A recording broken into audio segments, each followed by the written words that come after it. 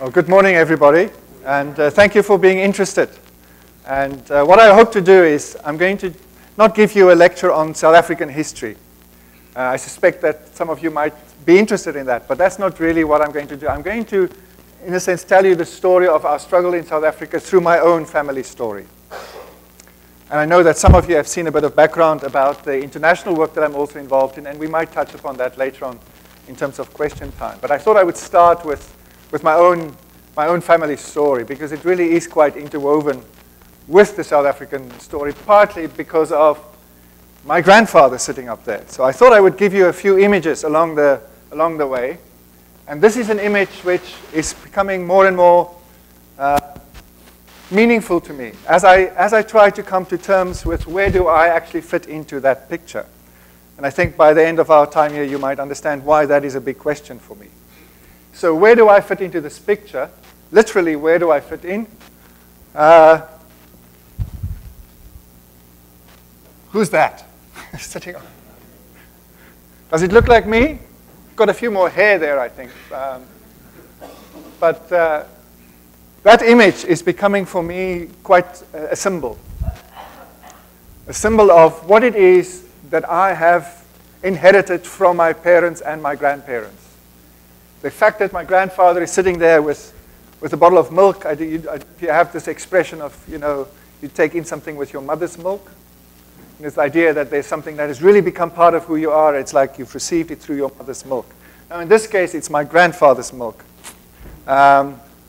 which sounds a bit strange. But, well, definitely in that context, to have, we have a very kind of, macho male kind of culture. I don't know about you in America, but so, men don't show emotion, and you're big into, being tough and so on. So my grandfather was, a patriarch, was a political leader.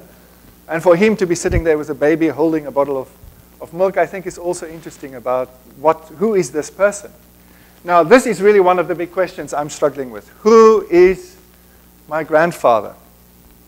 Now, for those of you who do not know much about South African history, if you were to visit South Africa today, and if you were to speak especially to black South Africans, or South Africans of color, and you tell them and you ask them, perhaps not the young people, but the older people, and you ask them, you mention the name Verwoerd, which is my surname, my family name. Many of them would come up with very negative associations. I sometimes speak to high schools also in the South African context, and I sometimes ask the young people, when you hear the word Verwoerd, what comes up? And for most of the young people, even today, they would have very negative associations with that name. And the reason for that is that my grandfather was prime minister during the 1950s and the 1960s in South Africa. And that was a time when things were really difficult especially for black South Africans. That was the time when President Nelson Mandela was imprisoned. So he, in many ways, is the person who was responsible for putting Nelson Mandela in prison for 27 years. And lots of other things happened during his time, which for many people really, if you think about apartheid, you think of this idea of people being segregated forcibly on the basis of race. The white South Africans this side, black South Africans of color, Indian South Africans. Literally, people were forcibly segregated with all the best land, all the best properties, all the best opportunities going to the small minority of white South Africans. That's not the way I grew up, of course. And this is where it's tricky for me in the South African context. How do I, even with young people, give them a sense of how I grew up?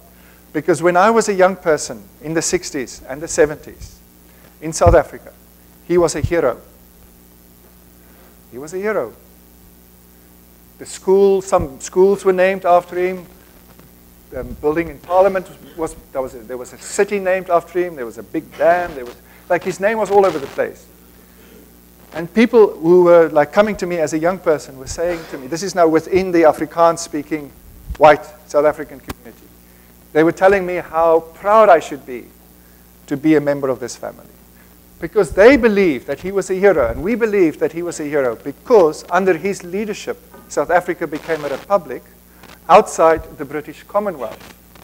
And the reason why that was significant was because of a war that took place 60 years earlier between the English-speaking and the Afrikaans-speaking white South Africans. It's called the Anglo-Boer War, if you've not heard about that. That war left a huge scar on relationships between white, English-speaking and Afrikaans-speaking white South Africans. And the English-speaking white South Africans would have been the dominant group at the time within the white community. And under his leadership, the Afrikaans-speaking part of that community managed to gain political power. And for them, that was a sense of political freedom. And it was a sense in which the people who've died in those wars, we have now achieved a victory in their names as well. So that was the language that we grew up with. We did not speak much about discrimination against black South Africans, all the issues around apartheid. When I was a young person, the big conflict was with English-speaking white South Africans. So that's why he was a hero.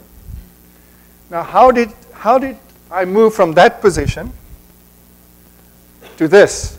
Now, that's also me. Still have a little bit more hair. And there I'm standing. It's a picture that was taken with me standing on an ANC election platform. Now, the ANC was the African National Congress, the organization that Nelson Mandela started, and which was the liberation movement, really, that brought political freedom to all of South Africa. The symbol is the symbol of solidarity in terms of the struggle against apartheid, changing our system.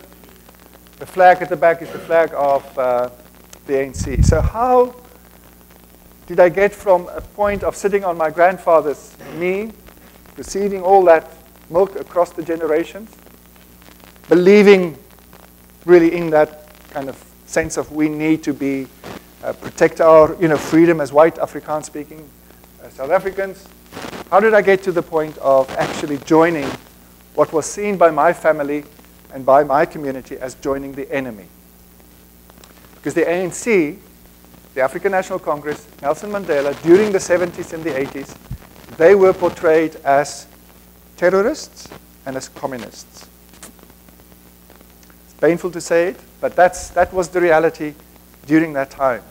So how did I end up joining what my community and my family described still as the enemy? A long story. I'm not going to go into all the detail, but one of the really important things that had to happen with me was that I had to be exposed to the realities of what was really going on in my country. Now, that's not an easy picture to look at. It's a famous image, really, it's about Hector Peterson, one of the first young people, students, your age, from Soweto, which is a big, what we call a township outside Johannesburg, which is sort of in the middle of the country. But in 1976, a lot of young people started to mobilize and say, we will change this system. We will not accept being treated like inferior citizens. We will not accept inferior education anymore. And people started to mobilize. And of course, the police and the military started to intervene with very heavy hands. And lots of young people were killed. He was one of the first, Hector Peterson. So if you go to Soweto today, there's a Hector Peterson memorial. If you go to the Apartheid Museum, you will see a lot about that. So I had to really be confronted with who was my grandfather, really. Now, this is an image from the Apartheid Museum. I included this because I think Time magazine is something that you have around here too, don't you? Basically, what had to happen was that I had to be exposed to people's stories. The image I showed you, the previous one, I had to find out what is the story behind that story. Because when I was growing up, people didn't really, in my community, understand those realities. And I got that opportunity when I was studying overseas. I was at an all-white boys' school when I was your age, Afrikaans-speaking, Paul Roos Gymnasium in Stellenbosch, just outside Cape Town. I went to an all-white university, mostly Afrikaans-speaking, all-white church, all-white neighborhood. So where would I get an opportunity to really hear the realities, to hear the story of what was going on in South Africa? So I got an opportunity to go and study overseas, in Holland and in England. And when I was in Holland, in the mid-80s, I started to meet young people, fellow students from the black community, people of color, in South Africa, who were also studying overseas. And for the first time, we could actually really sit down and talk. read books, you can argue, you can debate, you can theorize about these things. But when somebody tells you a story which touches your heart, you can feel it in your stomach, this is what this person is saying is true, you cannot walk away from that. And I was starting to hear what forced removals really was about, what the migrant labor system was really about, what the education system really felt like, what the police was doing to people in terms of enforcing the system of racial discrimination. And it started to challenge me. And I remember one of the stories that really touched me was people talking to me about what happened, what they did on the day that my grandfather was assassinated. Now, he was assassinated in Parliament. It was quite a strange event, you know, with somebody, a messenger in Parliament, who somehow got into Parliament. There's lots of conspiracy theories how that happened. But the messenger got into Parliament, was handing over the message, took out a knife, and stabbed him to death in his space as Prime Minister in Parliament. And that became a very dramatic funeral within the Afrikaner white community. And when I was young, people were telling me stories of where they were on the day that he was assassinated, and how it was a day of great mourning, a day of great loss. So that's what I grew up with.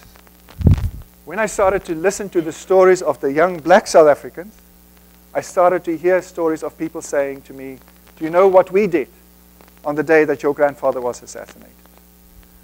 We ran into the streets and we took off our shirts and we started dancing because for us it was a day of liberation. That's the story that I was faced with. So no longer a day of mourning. That was within my family always. I mean, it was 6th of September, it's the day that he was killed, so people still commemorate it within the family, within the community.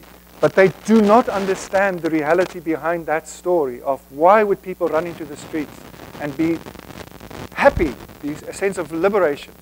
So that was really the reality that I had to come to terms with. And that took many years. I'm not going to give you all the details, but for many years I struggled to try and make sense of how is it possible that somebody who's my grandfather and who I loved as part of my family, how is it possible that he was also a leader responsible for so much suffering in the larger South African community? And so I grappled with this, and there were times when I wanted to run away from who I was as a member of that family. There was a time when I wanted to run away from the color of my skin because of everything that represented in South Africa. Where I wanted to run away from my language, speaking Afrikaans, because it was so contaminated by what we were doing in our country. I wanted to get away from the religion that I grew up in, within the Dutch Reformed Church. And the irony is that I was actually helped by black South Africans to accept myself. And one of those people who really helped me to accept the fact that I'm a member of this racial group, I'm a member of this cultural group, I'm a member of this family, I'm a member of this religion. One of the people that really helped was a very, very special human being. I think you know the face on the right. Do you? Okay. So I was very lucky to get an opportunity to meet our President Mandela. He was not yet president, but I find it difficult to just talk about Nelson Mandela. It feels like I need to be more respectful when I speak. So we talk about Madiba. It's a sort of an affectionate name that people use in South Africa. So I had the opportunity, and this came after many years of struggling with this issue of where do I fit into this family and within the wider South African community. And I wanted to say to him that I was really sorry for what happened to him. Because I knew that my grandfather was really the person responsible for putting him in prison. And so I got this opportunity. And I couldn't wait to say to him, you know, just how I can't take responsibility for everything my grandfather did. I mean, I didn't put Mandela in prison. But I'm a member of this community. I'm a member of this family. I have to take my share of responsibility for what we did. And I wanted to commit myself to change things. And the picture shows me talking, but actually what happened before that was for me the more significant thing. Because when I started to speak, he said to me, just wait a minute, can I ask you a question? And I wasn't quite sure, you know, what's coming next. And I said, of course. And then he said, how is your grandmother? Now, she was still alive. She was 95, 96, living far away in a little Afrikaner sort of community. And that was the first question that he asked me. This is the wife of the person who put him in prison for 27 years. 27 years. That's a long, long, long time. With everything else that happened, of course, as well. And that was the question. And then he said, if she wouldn't mind, would you please convey my greetings to her?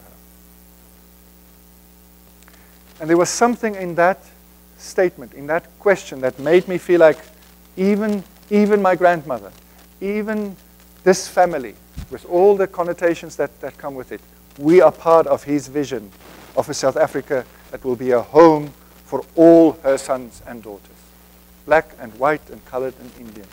That was the vision that he represented. And that question, that meeting, convinced me that there's a space, there's a place even for somebody like me in that vision of a South Africa where there's a home for all. And so I got a chance to say to him what I wanted to say about the past, about my grandfather. And even then, he didn't want me to speak too much about that. He said, let's talk about the future. Let's talk about what can we do together. And then that's when after that, I joined the ANC. And it became a bit public, as you would expect, because of the symbolism. And it was not very popular in my family, as you would expect. My father I carry his name. He's the oldest child of 7 children, so he feels responsible for the honor of the family. He's intensely loyal to his father, my grandfather. He felt that I was betraying his father, that I was shaming the family, that I was joining the enemy. And he couldn't accept that. And he said, you are no longer welcome in this family. You're not welcome in this house anymore. And there was no way around that. We tried to argue, tried to find a way through it, but he would not accept that I can be part of this movement to create a different South Africa and be a member of this Verwoerd family. And my poor mother, she was caught, in between, her husband and her son. And so for many years, that was part of the reality of doing this work, of trying to make peace, trying to reach out to people in other communities, came with the price of tension within my own family. And that brings me back to the image we started with, and that's why I said, where do I fit into this picture? When me, as a 51-year-old South African today, with that history, when I look today at that picture and I ask myself, where do I fit into that picture? And I ask myself, who are the people who are not being shown on that picture? That's a very white family. But that's not the South African family. And where is my membership of this broader South African family fitting into this picture? And what is the priority? And if I think beyond South Africa, and I think of the human family to which all of us belong, where do I fit into that family? And how do I deal with the tensions between my membership of these different families? And that, I think, is what peace work is about and reconciliation about, that we need to find a way to accept that in the beginning, in the first place, we are members of the same family, the human family. That's the foundation on which we have to live, and we need to find a way forward. And then we are members of other families.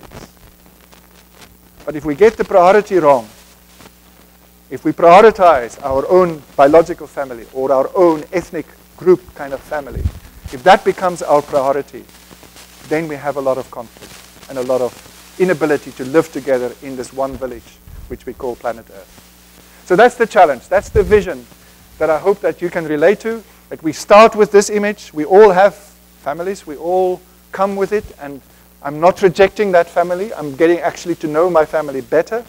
I'm spending a lot of time trying to understand my own family. But it's not the primary family to which I belong. And I need to find a way to live as a member of the human family in the place where I'm living, in South Africa, And we have a lot of work to do. I don't know if you see this in the media. I know we're not the only country struggling with this, but South Africa, the vision of Mandela, Madiba, President Mandela, of a home for all South Africans, we've got a long way to go, especially when it comes to the haves and the have-nots and the inequalities that we have in South Africa. So thank you for being interested. I really want to make time for you to ask me questions. You might be sitting with your own questions. And in the previous assembly, you know, the middle school young people, they couldn't, there was not enough time for questions. So I don't want to say much more. I hope this gives you a bit of a sense of where I'm coming from and why I'm so passionate about this work, not just in South Africa, but in other places as well. And I'd love to hear some of your questions that you sit with. And don't feel you have to be polite. If you really want to ask something, go for it. Thank you. Thank you. Yeah, thank you. This happened when I was a student in England for about 3 years, and I started to write letters back. Now, this was a time before email, before WhatsApp, before Facebook. I mean, it's difficult to imagine that. So you write your letter by hand, you post it. It takes about a week or 2 weeks to get to South Africa, and then you wait for about a week or 2 weeks before you get your letter back. This is a different world, but that's the way it was. And when you phone, you put in your money, and you have a little ticky box in you, and you keep talking. So it wasn't that easy to communicate, but I was sending these troubled letters back to my father especially. And I think what he thought was that I'm basically just being a student, you know, I'm exploring a few things, but I will come to my senses, you know, that this is kind of a youthful wanting to rebel, wanting to challenge the family, but it's not really serious. So I think he sort of responded, he tried to argue a bit, but he didn't take me very seriously.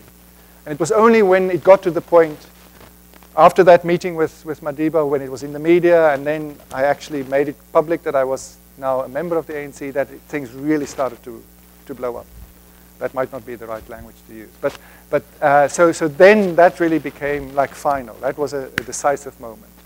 My mother, from the beginning, she was very worried that this would cause a breakdown in the relationship with my father. And all she wanted to do was to keep the family together. I'm very close to my mom, actually. And it was very difficult because she begged me, please do not join the ANC because it will be the end of your relationship with your father. And there comes a point, you know, then I would stop, I would wait, I don't want to hurt my own family, but there comes a point when I cannot look myself into the eye, when I look in a mirror, who is this person? Am I willing to stand up for what I really believe? And if I'm nice with my parents, but I'm sacrificing who I really am, then I'm actually not having an authentic relationship with them anyway. So we had to go through that conflict. And it was very difficult, you know, for many, many years. But now we're at a point where I feel like we are coming together again as a family. We do not agree about our politics, but we do value again being together as a family. And they're getting very fragile and old, so I'm very grateful that we do have this time to reconnect as a family again. Thanks for that. There's a question at the back.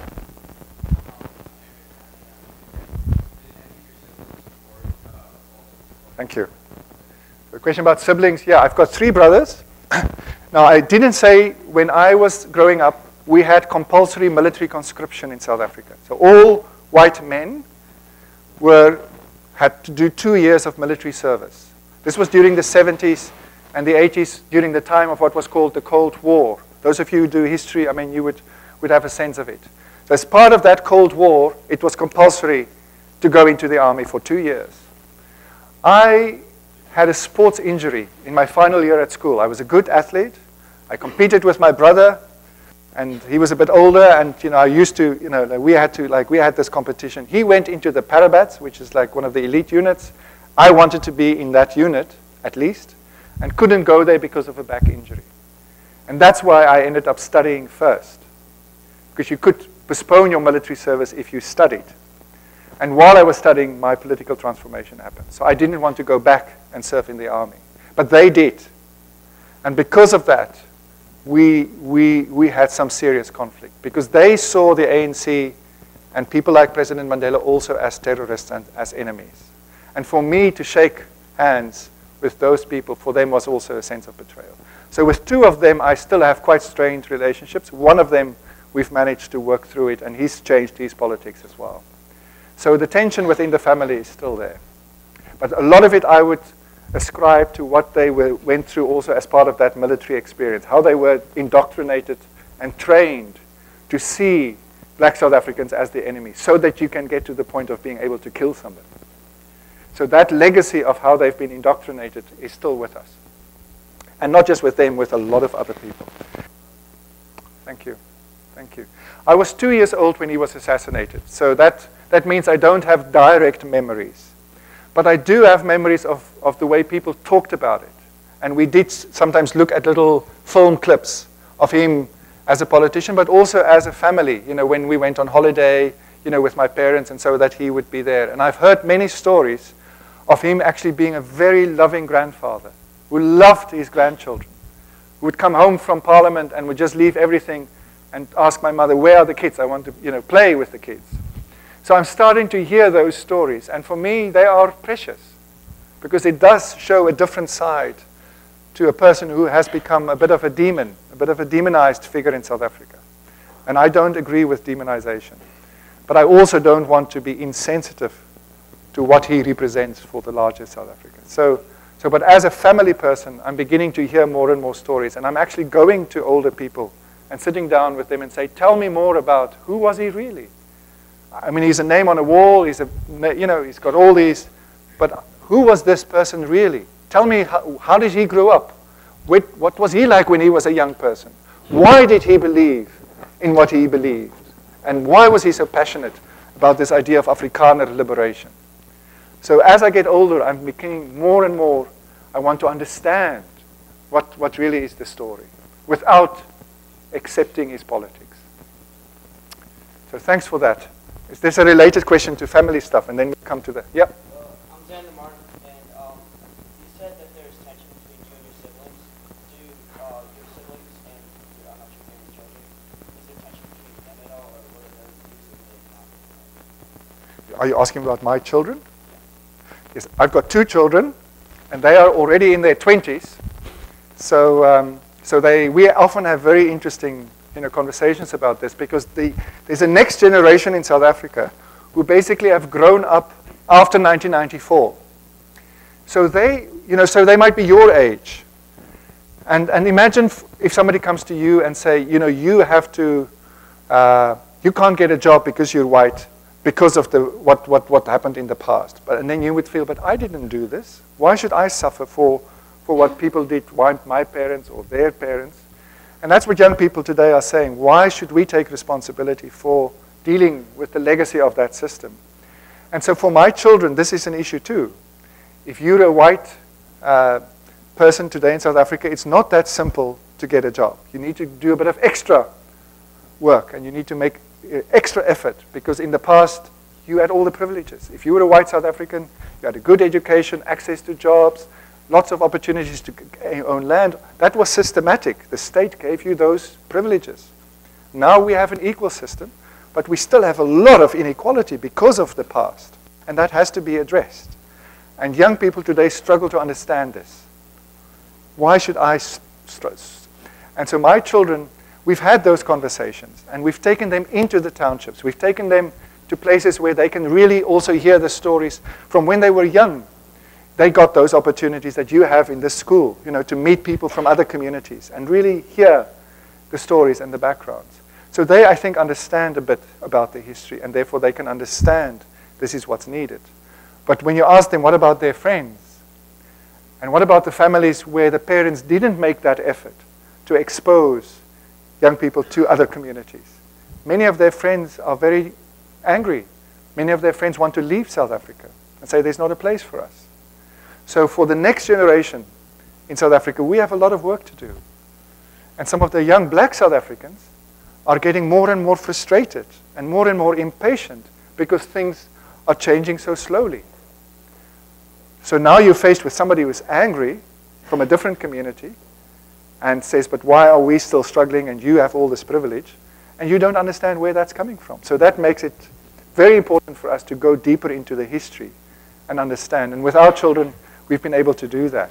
And they still struggle, but by and large, we've tried to say to them, don't reject your family, don't reject your grandparents or your great-grandparents, but try and understand what is the story of South Africa. And don't only stick within your own little tribe, within your own community.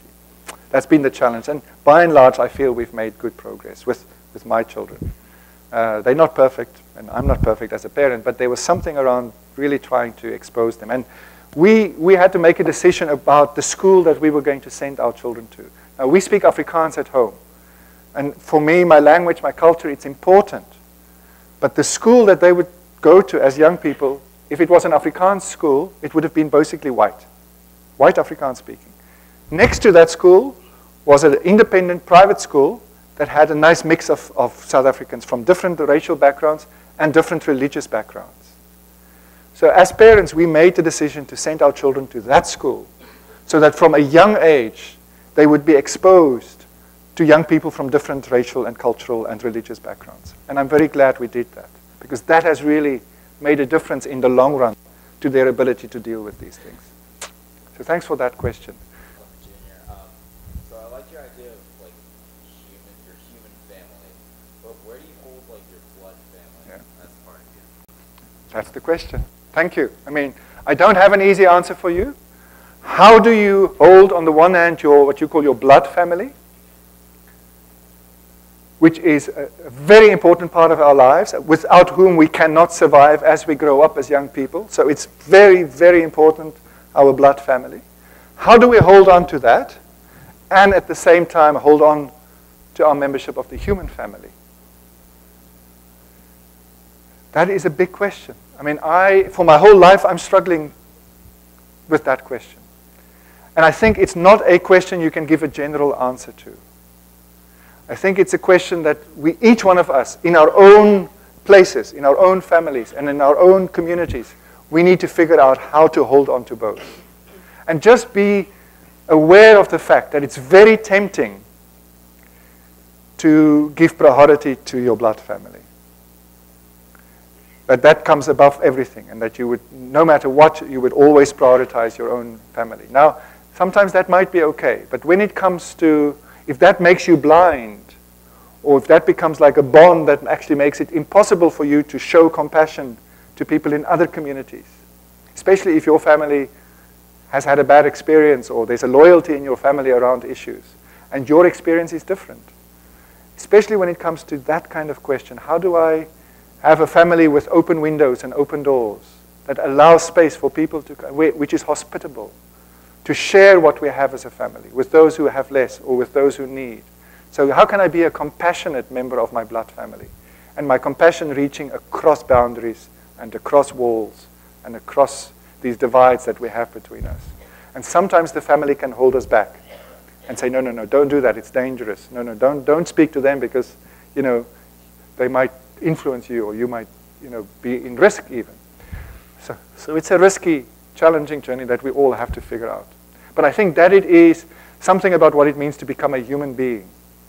So if you think about why are we doing all this, and this is the question about the international work as well. Why are we worried about reconciliation? Why do we do peace work? Why do we want all of this? I think ultimately the question is, what does it mean to be a human being? And to be a human being with your whole brain and your full heart is not just to be a member of one family. That's too limited. We are called to be infinite, to be much, much more than just members of one family. And that's an exciting, big challenge. It's tricky, it's risky, but the vision is one of becoming alive fully as a human being. And therefore you need to work through these conflicts and compassionate, all these things. So I hope that makes sense. That for me is the vision behind a lot of this work. And that's the question about the international work. I've been privileged to work in Northern Ireland for a number of years. I don't know if you know much about that conflict, where it's not about race, it's about religion and culture and land and minority, majority, Catholic, Protestant, British, Irish. And I've been privileged to work with people who've been involved physically in the war, so ex-combatants, veterans. You saw some of that perhaps in some of the video material. And I've been very privileged to work with people in Israel and in Palestine. And people who belonging to organizations where they've been involved in war and decided, no, we have to find a different way. People who've lost family members. I mean, there's one group called the Parent Circle. It's about 500 members, Israeli and Palestinian. Each one of those families, those members have lost a family member in the conflict. And they've joined forces as an organization to say, we do not want more families to lose children, or husbands, or wives, or sisters, or brothers. And when you see those people coming together, in terms of the human family, it's remarkable. You know, in the midst of a conflict, in the midst of a war, there are people, and you can Google this organization, Parent Circle Family Forum, or Combatants for Peace. Just Google those organizations, and you will be amazed that it's possible for people in the midst of a deep, intractable conflict to actually come together as human beings and say, we want to stop the cycle of blood. This is where the blood family gets tricky, because the blood family sometimes trickle over into a cycle of blood, where what you do to me, I do to you. What you do to my family, I do to your family. What you do to my community, I will do to your community. And you go into the cycle of retaliation, revenge, retribution, cycle of blood. And those people say, we have to break this cycle of blood. And the only way we can do it is to come together as human beings whose blood is the same. I mean, that organization, during the recent wars and so on, you know, they would give blood to each other's communities. Literally, it's one of their projects. And for them, it's an image to say, yes, our skin might be different, different language, different religion. We are different, but ultimately our blood is the same. And I'm willing to give some of my blood to help people in your community who are suffering and dying. Those people I find to be remarkable. So that has really been some of the work, and I'm hoping we can continue to tell those stories, because I think we live in a world where we need to hear those stories. We see a lot of bad news. We hear a lot about, you know, the bad side of things. When it bleeds, it leads. You know, you get it onto the front page if there's violence, if there's blood. But we don't hear about the stories of people who are breaking those cycles of blood. So that's what I'm hoping to do with my work internationally. One more question. Let's go with your question. Hi, I'm I was wondering if you ever experienced discrimination because of your family background within the Okay. So the question is around whether I've experienced discrimination because of my family within the anti-apartheid movement. Not really.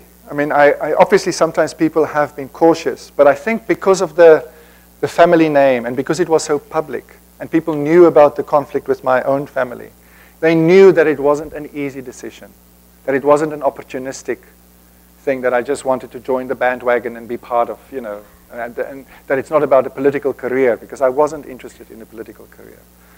And I think that helped to give some credibility to the choice to become involved, because obviously people would be skeptical. You know, what is going on here? But I think because that conflict with my family was public, it helped me. And you know, people in the black community have told me that in our culture we respect our ancestors. And in South Africa that is still the case. People respect, in the broader black community, people respect their ancestors. And for me that has been liberating. So there's not a culture of rejecting somebody because of family issues. It's about the politics. And it's, if you're not willing to take responsibility, if you are racist, if you are blind to the suffering, then people would be, you know, would be very unhappy with you. And that's what we have in South Africa now, is that some of the white South Africans are saying we are being discriminated against. And there's an element of truth to that, but I would often say, but why is this happening? It's because people are getting so frustrated that as a privileged minority, we are not sharing enough of what we have. And people are getting more and more frustrated and impatient. So if we want to have long-term peace, we have to find a way to understand why people are discriminating against us. It's not enough to become now a victim of, you know, the new South Africa. So that's the challenge for especially the new generation, who doesn't have the strong sense of history that I would have. But thanks for that question, and thanks for the other questions, and for your interest.